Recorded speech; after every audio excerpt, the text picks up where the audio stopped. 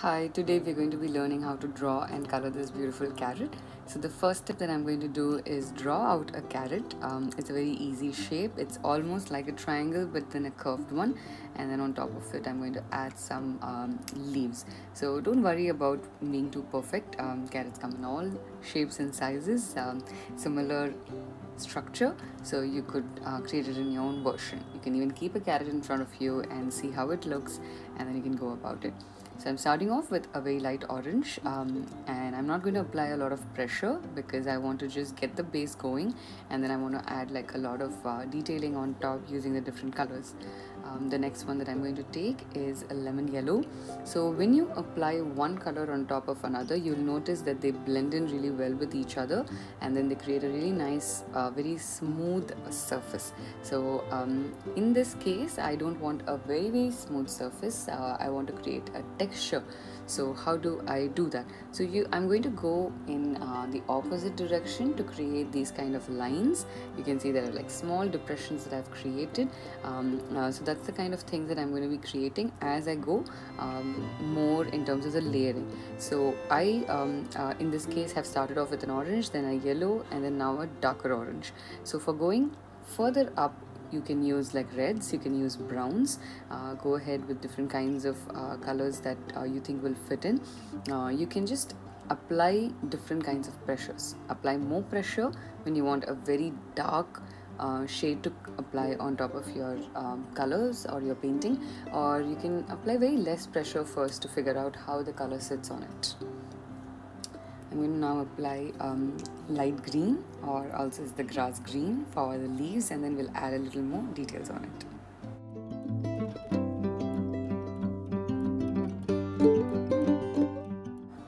A lot of these things come only from observation, so you don't necessarily have to replicate what you see. You just have to do it in your own style. You can figure it out initially. You can, as artists, as child artists, as kid artists, as adult artists, as any kind of artist. I think all of us are artists.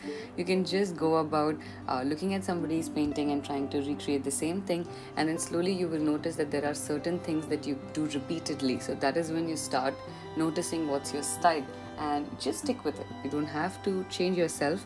You don't have to make it like somebody else. So my tutorials are also in a similar way. I'm just giving you a direction. It's up to you how you take it from there. So if you notice, for the leaves, I even use blue because blue on top of a green will still give you like a really dark green. Some areas it's like lightly blue, but that's fine.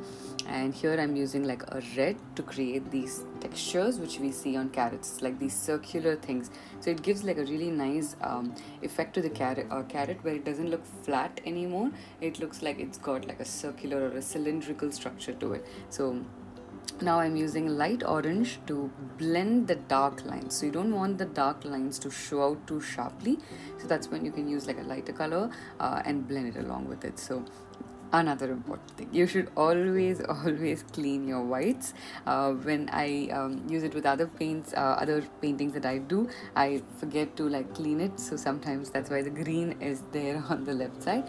You just have to like use a tissue maybe and scrap it off, or scrap it off with your nails or your hand, and maybe like a scale. Maybe, you know, nails might not be the best thing to do, but you can always scrap it off, and that will make it really clean. Here I'm going to use some brown to add in some more details so I can increase the depth. Like watercolors, there is no really a limit to the number of layers that you can do with oil pastels. It's just up to you to decide when you feel that you're satisfied with what you have created. It's more of the process that's the most fun part of this.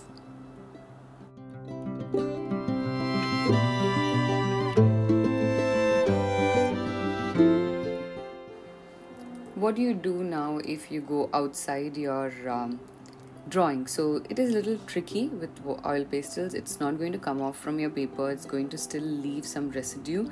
So I would recommend that don't worry about it too much. If it goes outside, don't try to fix it, because then, you know, it can get really frustrating because it's not going to get fixed. So you might either think about incorporating it into your drawing itself in some way. If not, just let it be. It's fine. It's okay if there are some amount of discrepancies or some mistakes which are there. That's the beauty of it. I now used a darker brown, like the darkest one that I have, like a burnt umber or an umber if you have one, and then I'm using like a little bit of red to define the things and to merge it a little bit. So here's my carrot. I hope you enjoyed today's tutorial. Do create this and tag me on Instagram and follow me there and subscribe here. Thank you.